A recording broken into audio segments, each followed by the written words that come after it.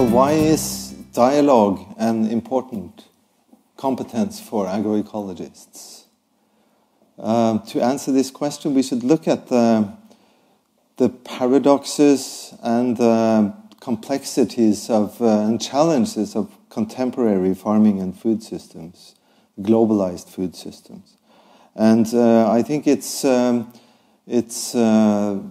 strong agreement on the fact that this requires knowledge that go way beyond any single intelligence.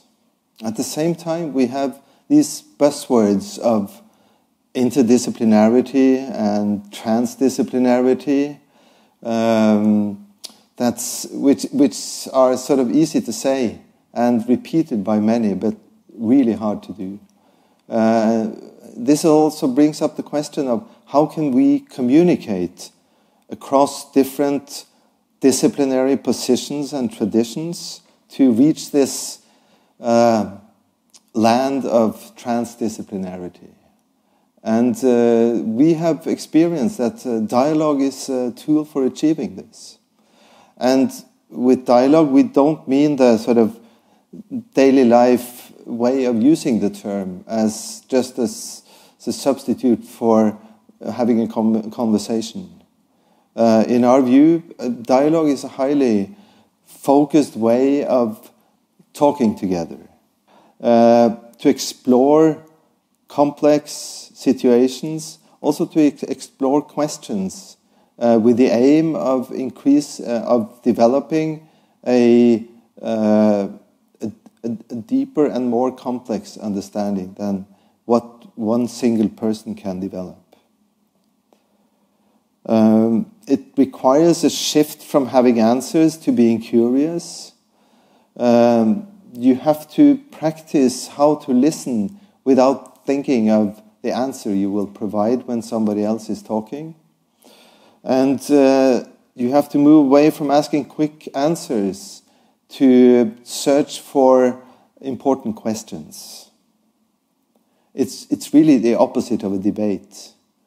A debate has two opposite positions, and the aim is winning. In a dialogue, you can sort of imagine the issue dealt with as hanging from the roof in the middle of the room, and the different participants in the dialogue, they try to bring in their best knowledge from their individual perspectives into this issue in the middle of the room, and all the time aiming at building on the ideas of the others and trying to develop this new emergent shared knowledge of the situation.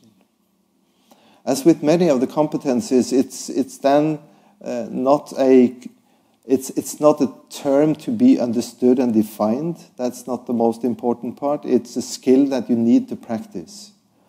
And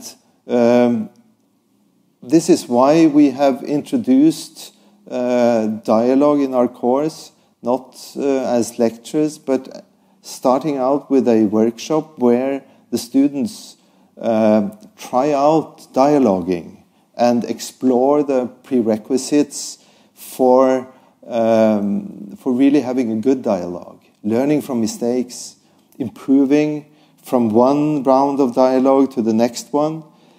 And then we follow up on this throughout the course.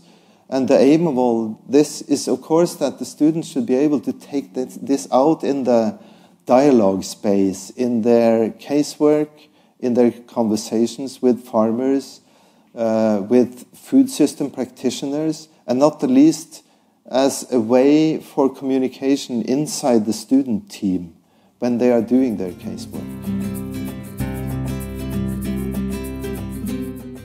The students ask different questions.